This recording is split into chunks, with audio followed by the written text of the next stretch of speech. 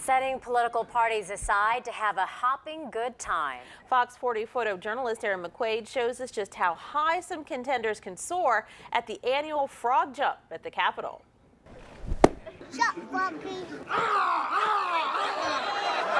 This is the 41st annual Capitol Frog Jump. Slimy. She looks like she's ready to go here. Pay attention or you might just miss it. Just thought he was going to make the grand escape. I believe in you. You can do this. Lawmakers, their staffers, and members of the public compete against each other. This is a lighthearted way to try to one-up each other. It's frog versus frog, politician versus politician.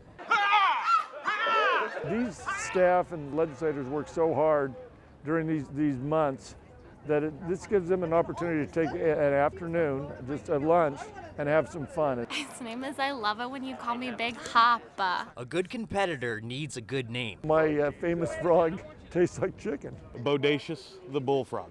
5, 6.5. The rules are simple. The frog that jumps the farthest wins. This is a new technique. Getting the frog to jump, not so simple.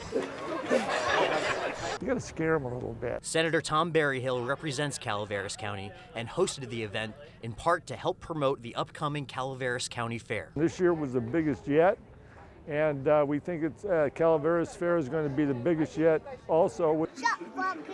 This is 2-year-old Sean Collins' second year at the Capitol Frog Jump. He definitely likes frogs. He'd been on his way over from daycare just before nap time saying, jump frog, so he'd been practicing. Top honors for the day were awarded to Doris Wallentine, a legislative aide. People can come down, take a quick break, and jump their frog, and then get back to the business of the state.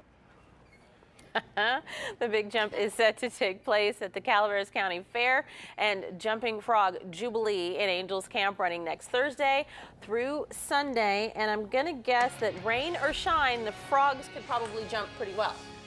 That is quite a transition. Yeah, yes. I bet they can too. I bet the rain doesn't bother them at all. All right, let's